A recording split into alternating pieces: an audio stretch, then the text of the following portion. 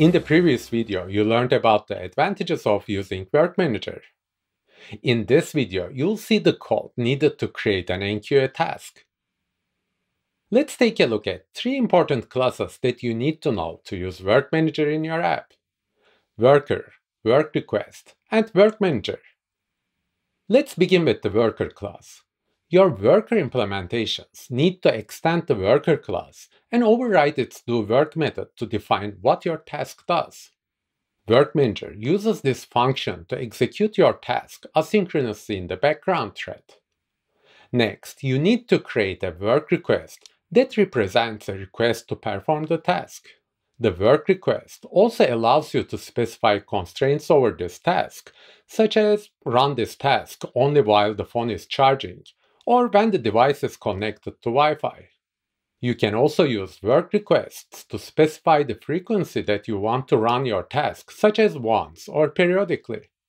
Finally, the WorkManager class takes all the work constraints into consideration and runs your task when these conditions are met. WorkManager also allows you to create a chain of multiple workers. This functionality is particularly handy when you want to run several tasks simultaneously or in a particular order. Let's say you want to apply multiple filters on a particular image. When that's complete, compress the image, and finally upload the compressed image to a server. If we translate this to a WorkManager worker tree, the app needs to queue 3 image filter workers to run in parallel. The output of these workers are then passed to a compress worker. Once the compress worker completes, the output is passed into the upload worker, which uploads the image to a remote server.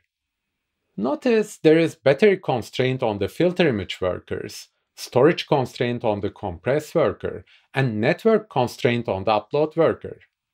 WorkManager will check if these constraints are met before running the associated worker. Now let's see how this translates into code. Your code will look something like this once you create the workers and work requests with the desired constraints. To start queuing your workers, get an instance of WorkManager, call beginWith function, passing in the image filter workers as a list so they will be executed in parallel.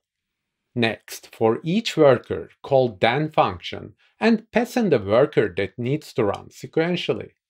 Finally, make a call to enqueue to schedule your tasks. Note, if any worker creates and returns an output, the WorkManager will pass the output as the input of the next worker in the chain. WorkManager is the recommended solution for all tasks that need to run longer than the user remains on a single screen. Whether the user navigates away from that screen, the application, or even the device restarts, WorkManager guarantees that your tasks will be executed. That's not all. With WorkManager, you can do a lot more, such as observing the work request status and have backup policies for retiring work. You can also define periodic work requests, which can run a particular worker repeatedly.